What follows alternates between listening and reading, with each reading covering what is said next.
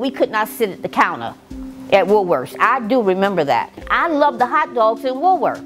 I loved it. My mom would take me and my brother down. We did our shopping. You would have to stand up to eat your hot dog. We had a bus station that was separate. You had to go in one part. And I remember seeing the water fountains where you had black and you had white. When you get on that bus, you got to sit in the back.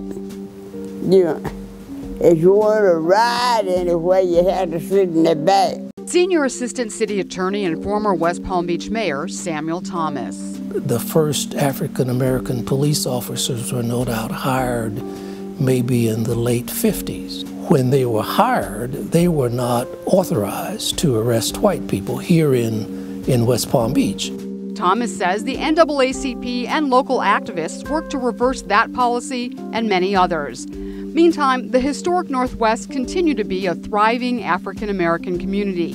Among the early prominent residents there, James Johnson, also known as Cracker Johnson because of his biracial heritage, a well-respected entrepreneur. Later, Dr. Alice Mickens, the daughter of former slaves, opened the home built by her husband Haley to African-American intellectuals and students, as well as visitors who'd been turned away from whites-only hotels. The Sunset Lounge, established in the 1930s, was a popular nightclub hosting top acts such as Lionel Hampton, Duke Ellington, Ella Fitzgerald, and Count Basie. The Sunset also served as a prestigious venue for elegant events. I was a debutante. I was introduced to society at the Sunset. The young man is holding your hand, and you're going to get your flowers, and you felt special. Some longtime residents say early days in the historic Northwest were very special, in some ways idyllic.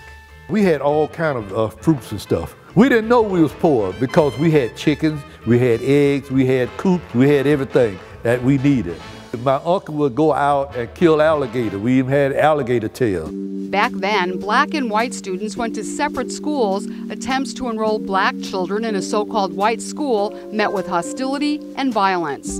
Despite the 1954 Brown versus Board of Ed decision outlawing school segregation nationwide, it took a while longer for schools in West Palm Beach to integrate. That had to be in, 63, I think, 64? It was when integration started. All I knew is I went to a different school. There were white kids at the school. It was a new experience. It was different.